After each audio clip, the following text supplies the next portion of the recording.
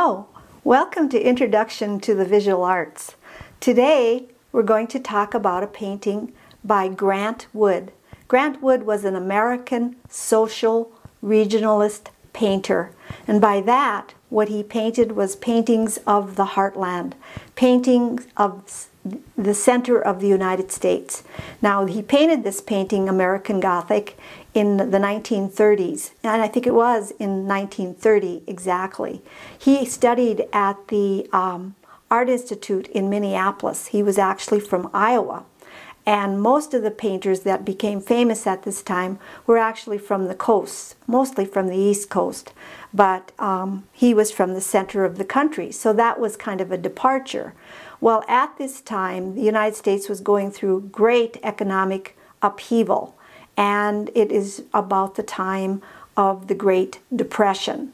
So Grant Wood comes along and he paints this so-called farm couple in front of this farmhouse in this sort of idyllic situation. If you look at the trees in the very, very background, you'll see that they're kind of stylized. They're round, kind of lollipop trees actually, not really what real trees look like.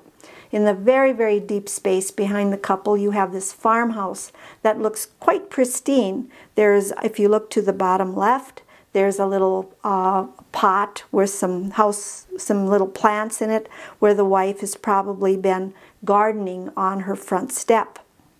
So out in the front, right close to the picture plane, you have this man and his wife, and they're looking right out at you. They're looking, whenever you have a subject that looks right at you, he's engaging you. He's almost daring you to look at him, and he's looking back at you. So it's very, very in your face. The wife is looking off to the side, and that's not quite so confrontational as the husband is. Now this couple was actually, they were actually not a couple at all, but they were models for Grant Wood. The man was his dentist, and the woman was his niece. Now, let me direct your attention to their clothing. The husband is wearing a black coat. He almost looks like a minister. He's got little round glasses, and he's not smiling.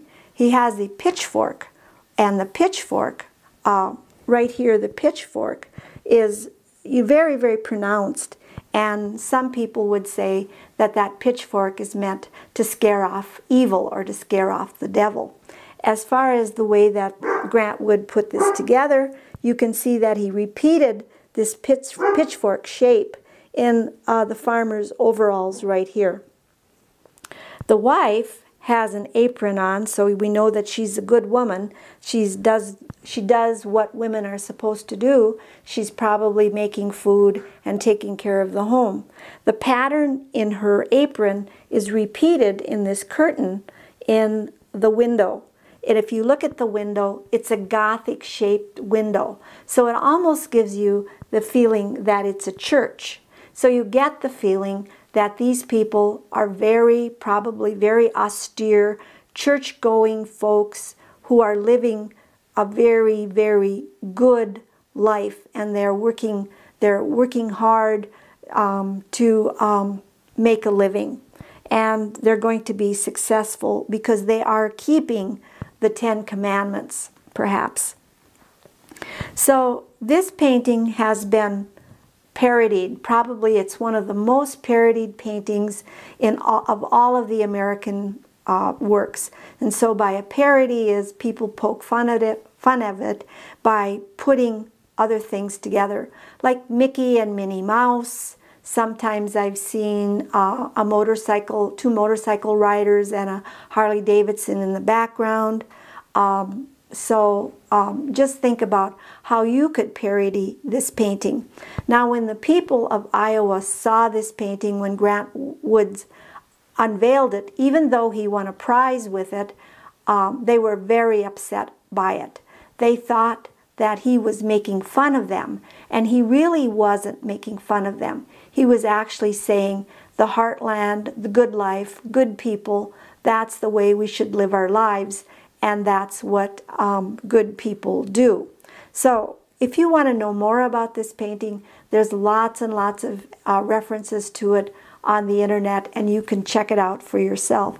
But with that, I'm going to stop and thank you for your attention.